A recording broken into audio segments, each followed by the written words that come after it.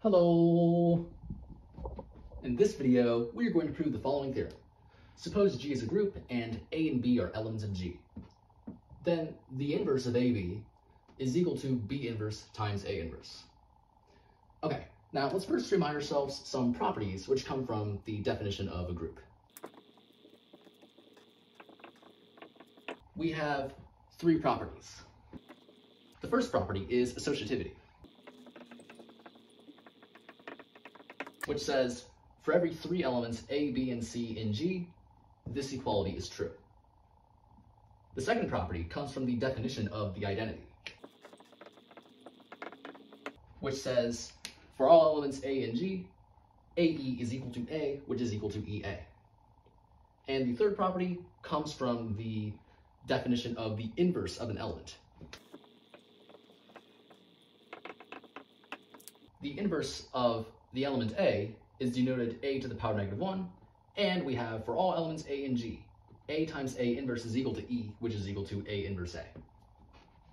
Okay, now in proving this theorem, we are going to use the following preliminary result.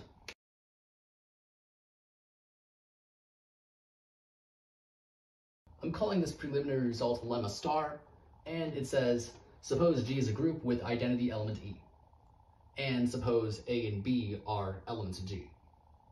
If AB is equal to E, then B is equal to A inverse.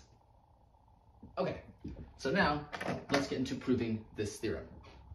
So in proving this theorem, we are given a group G, and we're given A and B are two elements of G. Let's also just suppose that E is the identity of this group G. The whole goal is to prove that this equality is true. And what we're going to do is we're going to perform AB times B inverse A inverse. We're going to show that if we multiply these two guys together, it results in E. If we can show that, then we can use this fact to conclude that this guy is equal to the inverse of this guy. So to start out, let's use associativity. We can move these parentheses around B and B inverse A inverse.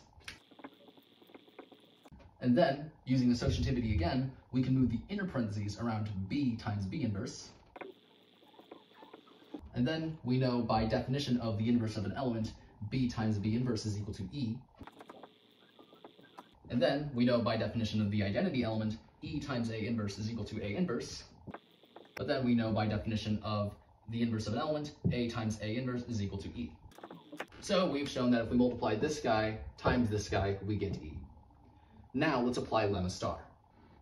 If we take A to be AB and B to be B inverse A inverse, well, we do see that A times B is equal to E. Therefore, this guy is equal to the inverse of this guy.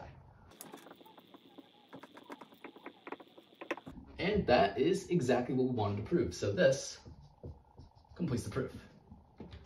And so yeah, that's pretty much it for this video.